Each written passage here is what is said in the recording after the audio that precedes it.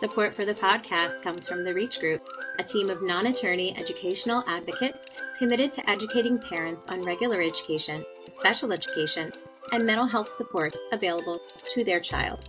Their goal is to arm families with the information they need to advocate for their children by offering IEP coaching, parenting guidance, assistance with identifying community support organizations, school choice, and transition planning. Through their sliding scale and scholarship program, they aim to ensure no family is left behind in their quest for quality education. Learn more about the Reach Group at thereachgroup.net.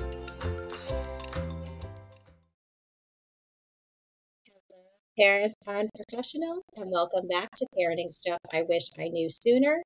I want you to know now. I'm your host, Erica Desper, founder of the Center for Confident Parenting and a mom who seems to learn everything I need to know the hardest way. I am excited to be joined today by my first teen guest, Sophie, who is 16 years old, going into the 11th grade. Sophie, I've only had adults on so far, and I'm really excited to have not just a teen, but you're going to tell us all about your autism, what it means to you, how we as parents can speak and act in ways that help us connect. So thank you for being here. You're welcome. All right. So the goal of this podcast, in my mind, is to help parents learn the things they need to know, hopefully before they even need to know them or as soon as they need to know them. So tell us a little bit about your diagnosis of autism. Parents might be getting, a diagnosis for their kids now or soon. How does autism affect you on a day-to-day basis? What does it look like and how does it factor into your day? On a day-to-day basis, it depends on, for example, is it a day-to-day basis on a vacation? Is it a day-to-day basis at school? Is it a day-to-day basis just lounging around in my room during the summer? Yeah. In general, it does differ. Yeah. However, so you mean it's highly different based on whatever the environment is or the scenario. Not highly different, but different challenges can pop up. Mm-hmm. For example, if I'm traveling, if I'm on vacation, I might not have the same access to my small selection of foods that I eat. Mm-hmm. For example, when I was younger, it used to be a lot bigger of a problem that whenever we were on vacation and went to eat breakfast, they didn't have one of the couple breakfast foods I liked, which are very specific. And I ended up having a lot of meltdowns.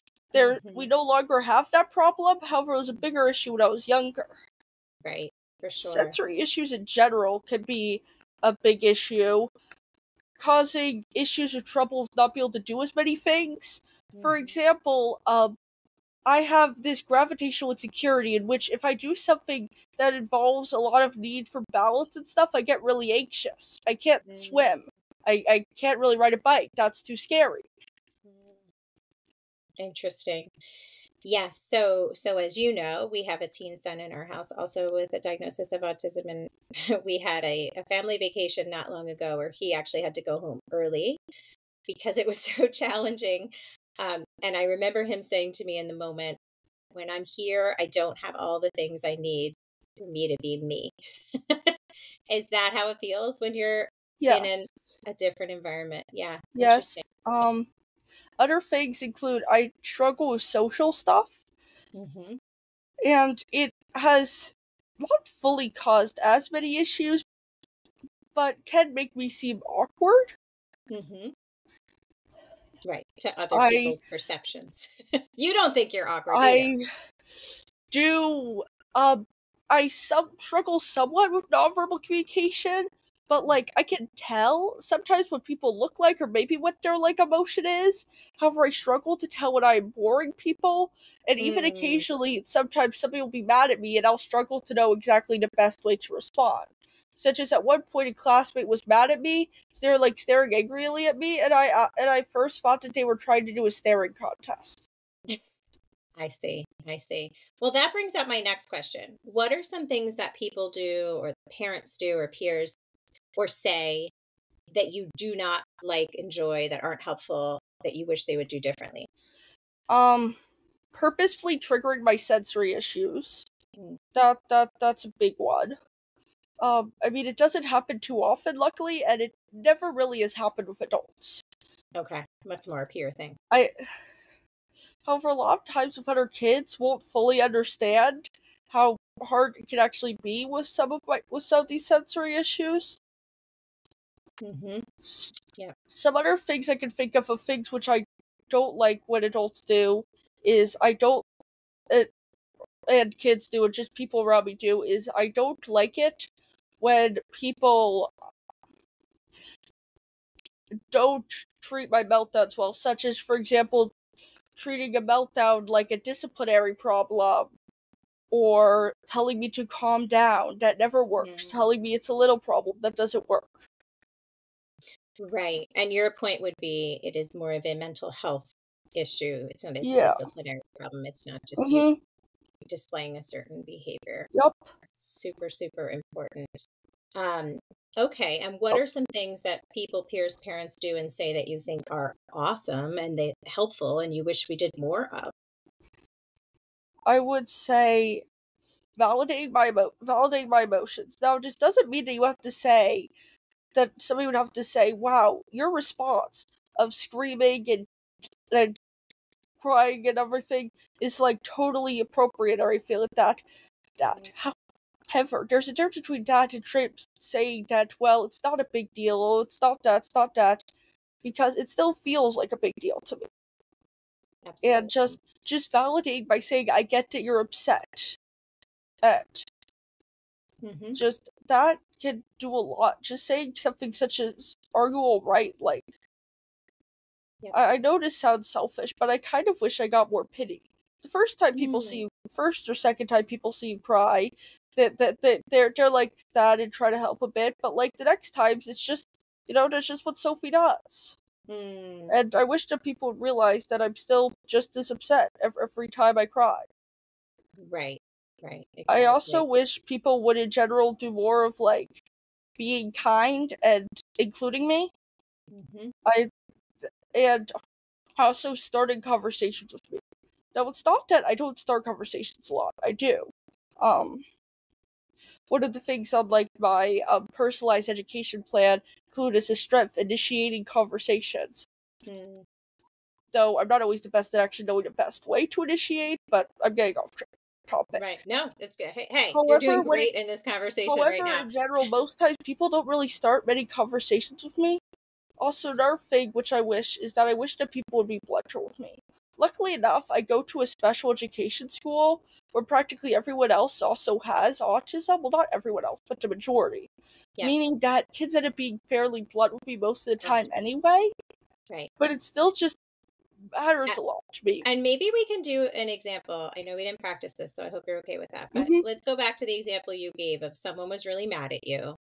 And what they chose to do in that moment was to glare at you, which you interpreted at first as a staring contest. Yes. What would you want that person to do or say? I would have wanted the person to say, I'm angry at you because of this. Which, by the way, I did ask him, wait, are you angry at me? And then he said yes because of... Still, though, when I get, for example, that even I sometimes struggle with being the most straightforward. So this is like perfect scenario type thing. Sure. A lot of times people aren't always the best at saying I'm angry at this or I'm angry at that because sometimes it also just kind of sounds awkward. Yes.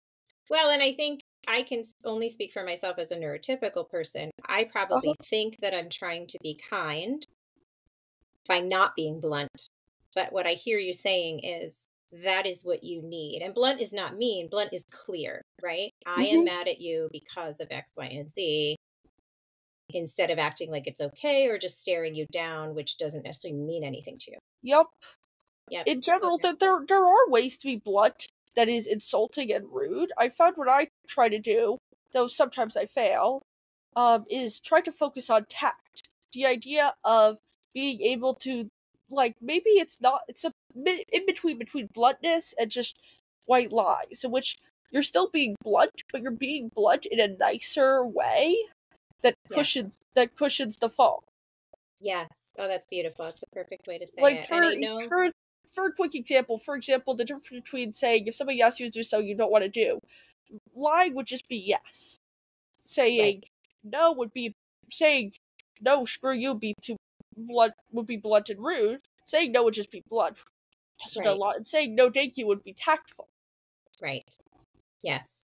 Yeah. Okay. And I know you said when we were practicing or prepping, you wish people would gain more awareness, more education about the symptoms and what this does look like on a day-to-day basis. So first of all, thank you for helping us with that. Yeah. Especially other autistics. This is like a minor complaint. It doesn't really affect me at all. It just kind of annoys me when I talk to a lot of other autistics who don't really understand as much the actual symptoms. For example, a kid at my school, another autistic kid at my school, says, "Why do you always take everything so literally?"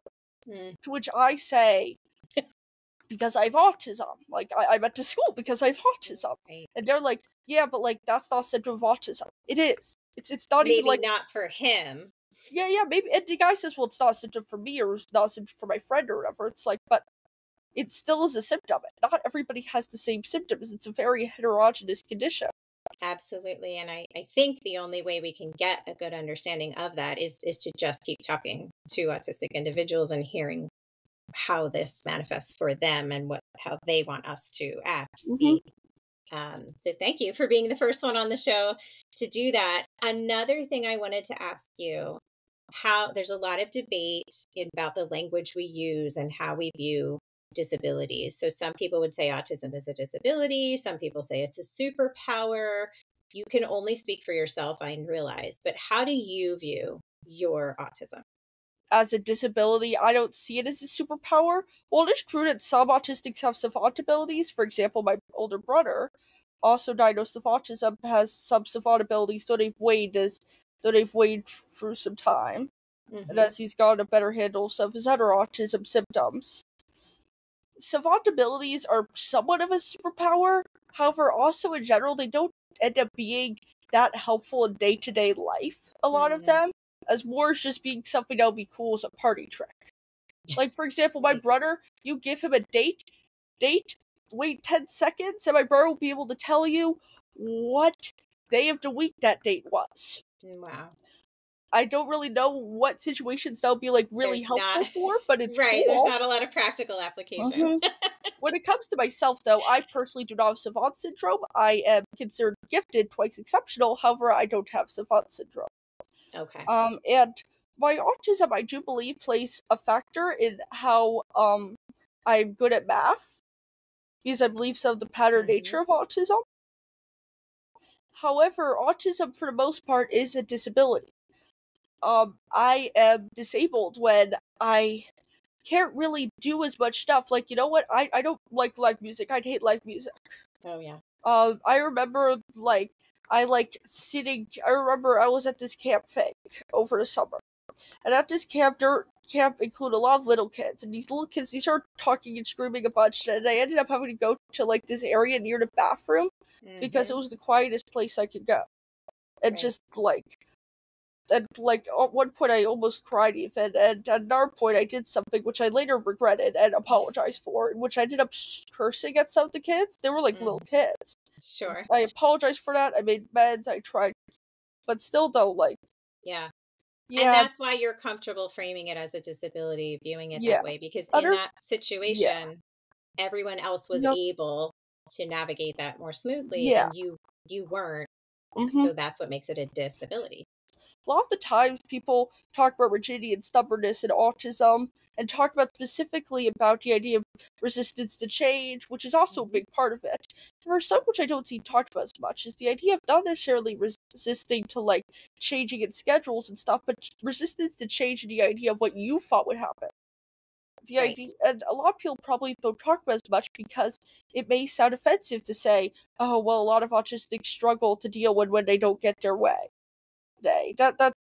But you had a vision of how that was going to go, and the reality wasn't able to match your vision. And one time I decided I would confront this guy in 8th grade because I was annoyed at how he told me that I kept ruining his jokes. So it turned out I didn't realize they didn't want me to add on to his jokes. It took me a couple months to realize that. Right. Our part of autism, social disability type stuff. Right. And I remember I was getting all ready to confront him. I created this entire speech inside my head. And I walk up to him, and he says, I don't care, and leaves. Oh, and then I cried because everything didn't go as I expected. What is it? Exactly. That's actually really helpful to hear with respect to my son too. One more question I didn't prepare you for. When you are, to use your own word, having a meltdown, what is the absolute worst thing a parent could do or say? Well, I have not experienced the absolute worst thing a parent could do or say, Okay. definitely. However, the worst thing you could Good do job is for your probably parents. is pro restraint. Pro restraint, Okay. I've heard some bad things about it. Pro restraint is a restraint in which a parent, like, person gets on top of autistic. It, like, can possibly cause injury, possibly be even deadly. I Yeah. have not experienced it. Mhm. I've never really Okay. experienced restraint. There was this something else which I experienced a bit of, which I forget what it was called. But basically, I was held while moving me from place to place a bit when I was having a meltdown back in first grade a couple times, and I really did not like that. Does not work for you. Um, What does work for you in a what meltdown? does work for me, I'd say, is that quieter spaces, um, trying to remove more pressure, try not to add on as much pressure onto me. Just push don't push much pressure onto me in terms of stuff. Um, in general, a calmer adult, soft voice, uh, Mm. emotional validation,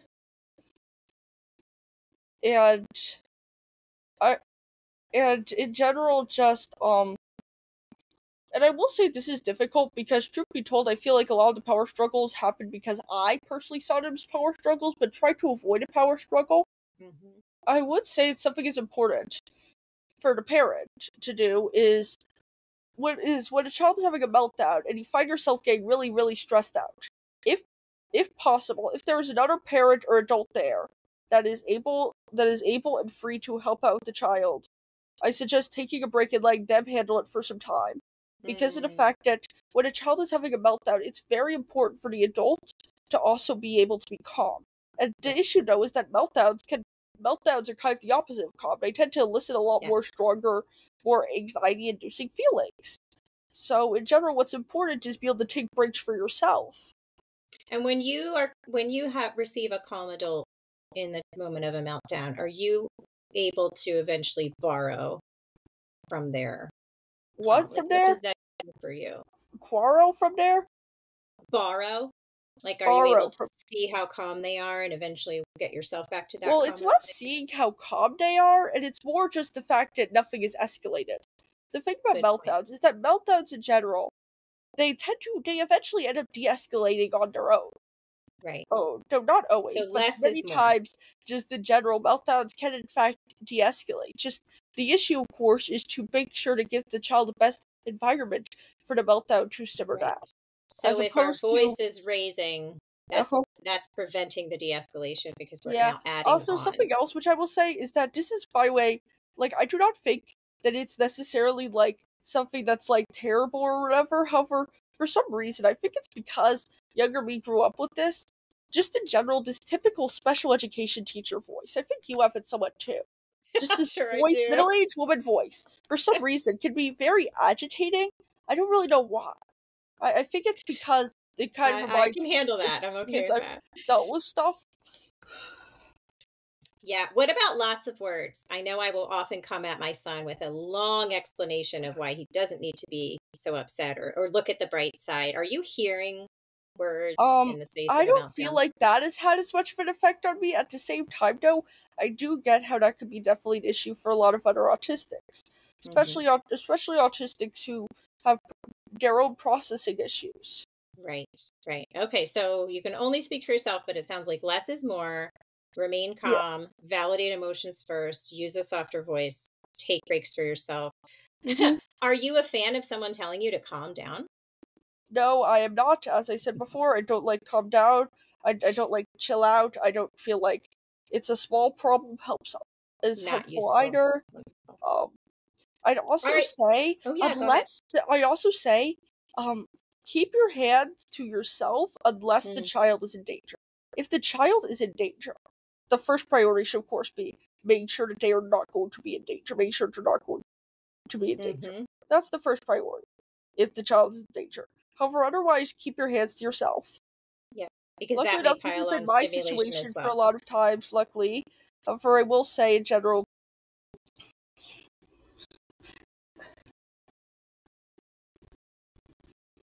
if the child is in danger, so. Yes. Okay. Because some people might prefer touch to help calm, and others it will add to what they're processing, right? Also, there's something else from an earlier question which I forgot to mention, but I'm going to say here, which Sure. is that when it comes to adults, something which I really want done is I want more of when you give out directions, please give them out as blunt and making sense. Like, for example, I know that some students may also feel pressured by it at the same time, though. However, in general, saying, you can do this. Can you please put up the chairs? And I hear that, and especially when I was younger, I just think, okay then, no, I won't. You said can you? I decide I won't then. Then I get surprised when the teacher would get upset with me. And they get upset back because according to my idea, well they said that I don't need to. Don't get one now. And then it ended up in an argument and stuff. So just in Yeah. general, write down and be direct with the directions. Very clear. Okay.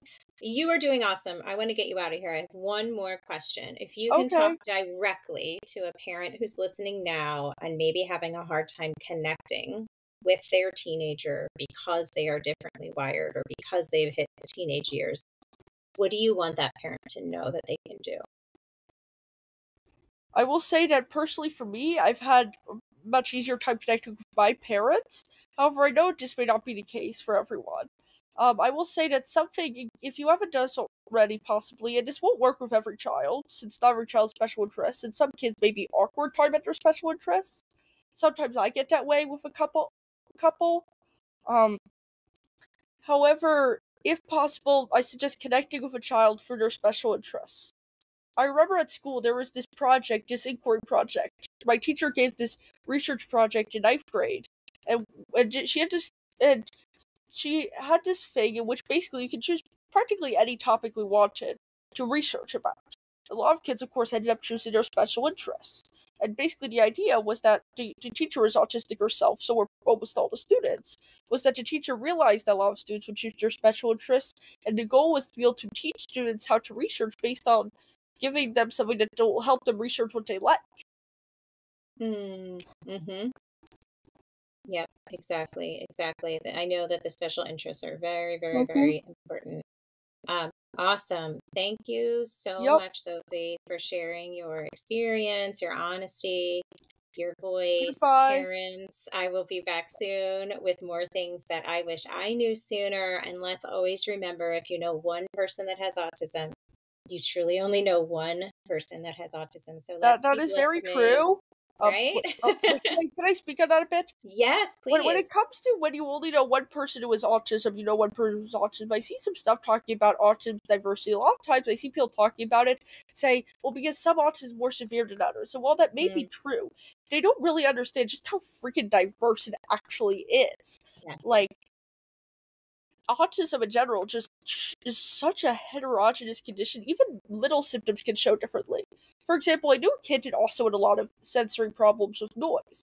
However, even with me and him and like oversensitivity to noise, he was more sensitive to a lot of noises together. Like he was not a big fan of he got a lot more overstimulated when a lot of people were talking and stuff and Yep. some other types of noises. Right. Well, I tend to get a lot more overstimulated by loud noises, loud sudden noises. I mean, this guy, he wasn't overstimulated by the noises of fire alarms like I tend to be. So I just Right. found that kind I of mean, it interesting. sounds like even amongst autistic people, Uh-huh. there's still some awareness that needs to happen of like, oh, your version, this is how it affects you, and this is how it affects Yep, me, and we're different. So really, all we can definitely. do as Uh, people and parents is keep listening to everyone that's willing to talk, keep an open mind, don't make assumptions. Um, and I feel very honored that you helped us with that today, Sophie. Thank you so much. mhm. All right, parents and professionals, I'll be back soon with more stuff that I and others wish we knew sooner. Thank you.